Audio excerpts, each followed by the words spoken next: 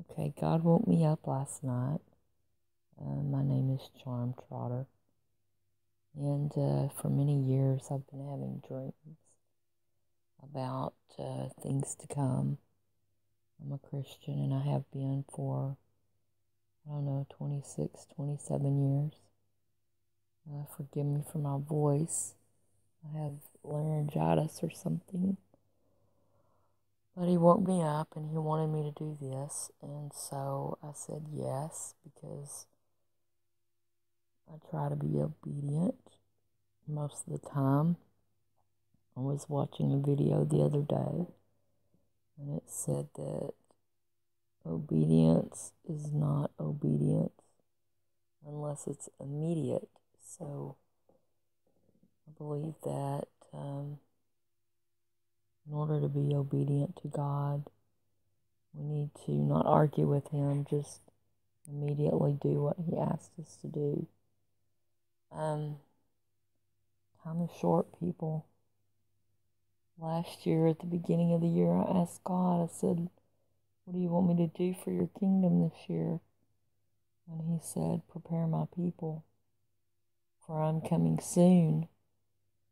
And so I really thought He was coming last year, but He didn't come. And I believe it's because there are so many people out there that are still not saved, because God doesn't want anyone to perish or anyone to be left behind. He wants all to go to heaven, but unless people accept Jesus as their Savior, then there's no path for them to heaven. You have to come through Jesus, because we're not holy enough like God, and we're not a redeemer. We can't redeem ourselves. So we have to have a Redeemer. We have to have a Savior. And that's Jesus Christ. He laid down His life for us, sacrificially, the last blood sacrifice. And so being good just doesn't cut it. And time is running out. And I don't know how often I'm going to do this. I hope my voice is stronger next time. But I do know that my blessings come from being obedient to what God wants me to do. And He really impressed it on me this morning, sometime early in the morning, that He wanted me to do this. So I'm going to try to get this uploaded to either Facebook or YouTube tomorrow, but I'm not going to do it tonight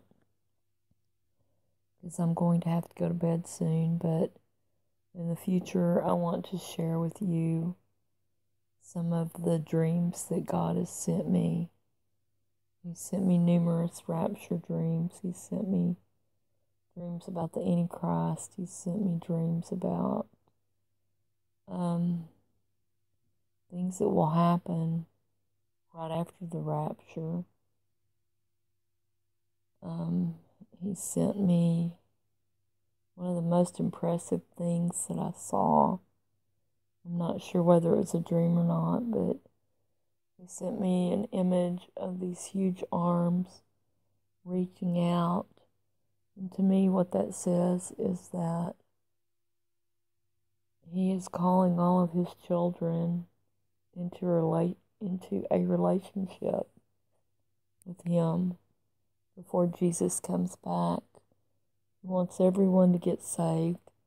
Don't stay on the fence.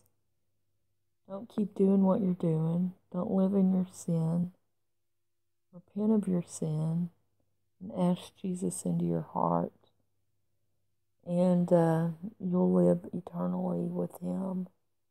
Otherwise, you're going to live eternally with the devil in damnation. And yes, there is a hell, and it's very hot. If you don't believe me, go and listen to 23 Minutes in Hell, or read the book 23 Minutes in Hell. And it's mentioned several times in the Bible. Google it. Google hell. It's a real place. It's hot. It is nonstop torment. That's not where God wanted people to end up. He wants them to end up in heaven with Him. Because Jesus is going to come and He's going to create a new heaven on earth in Jerusalem. And so that's going to be our final destination, is in Israel. And so whether you want to believe me or not, I'm 57. I really don't care at this point. I'm a mother of 2 and a grandmother of 3. And I feel very blessed. And I have more stuff here in my house that is worthless. Means something to me. But I know that when the rapture happens, all of this will be for people who want to occupy our homes, whatever they plan to do.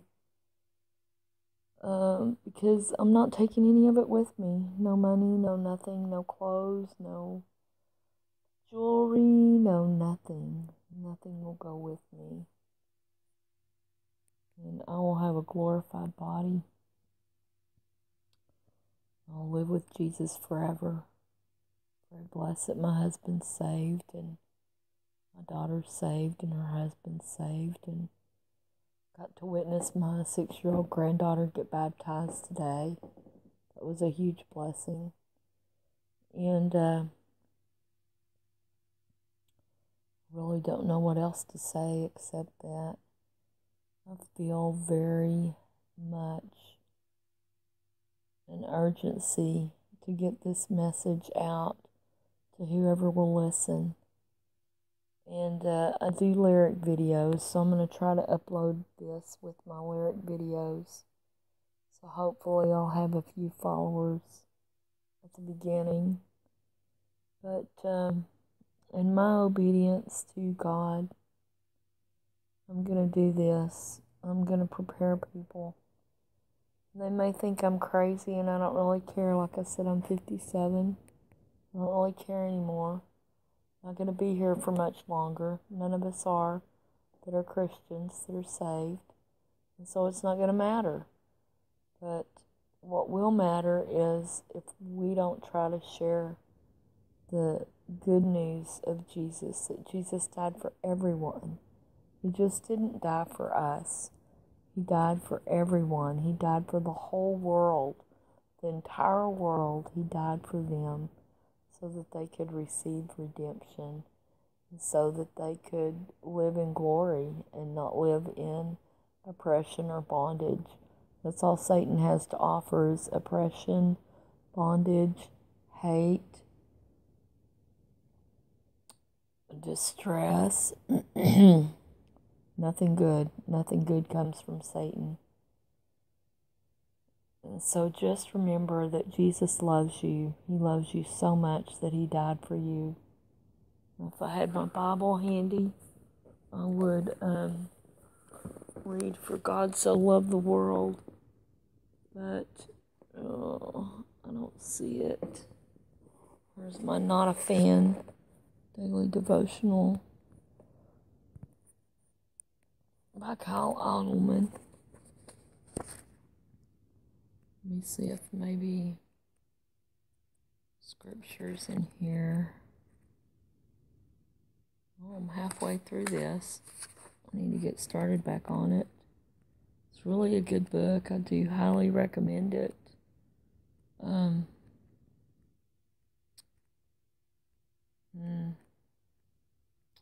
Well, I'll just, I have it memorized. "For God so loved the world that He gave His only begotten Son, that whosoever shall believe in Him will not perish, but shall have eternal life." John 3:16. And I might have paraphrased it a little bit, but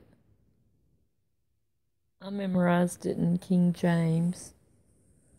And there's so many different versions out there right now. I may pause this for a minute. I may go see if I can